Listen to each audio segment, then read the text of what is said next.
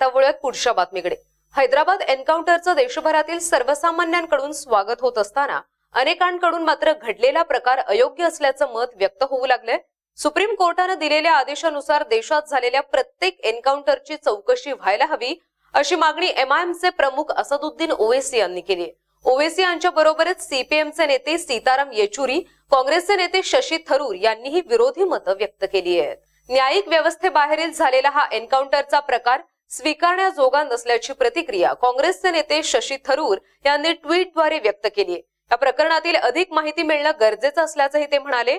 जर आरोपींच्या हातात हत्यारे असतील तर पोलिसांनी केलेली कारवाई योग्य ठरू शकते, मात्र जोपर्यंत संपूर्ण सत्य आपल्याला माहिती पडत नाही तोपर्यंत याचा निषेध करणं योग्य ठरणार नाही।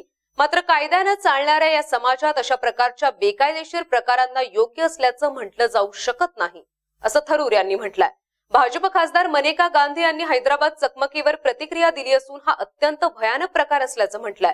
तुम्ही कायदा हातात घेऊ शकत नाही असं मत त्यांनी व्यक्त केलंय। तर बेकायदेशीररित्या करण्यात येणाऱ्या हत्या या आम्हाला असणाऱ्या चिंतांवरील उत्तर असू शकत नाही, असं सीपीएमचे नेते सीताराम येचुरी यांनी म्हटलंय। बदला हा कधीही न्याय होऊ शकणार नाही असं सांगत 2012 मध्ये दिल्लीत झालेल्या निर्भया सामूहिक बलात्कारानंतर लागू करण्यात आलेल्या कडक कायद्याची आपण योग्य प्रकारे अंमलबजावणी का करू शकत नाही असा सवालही त्यांनी उपस्थित केला आहे।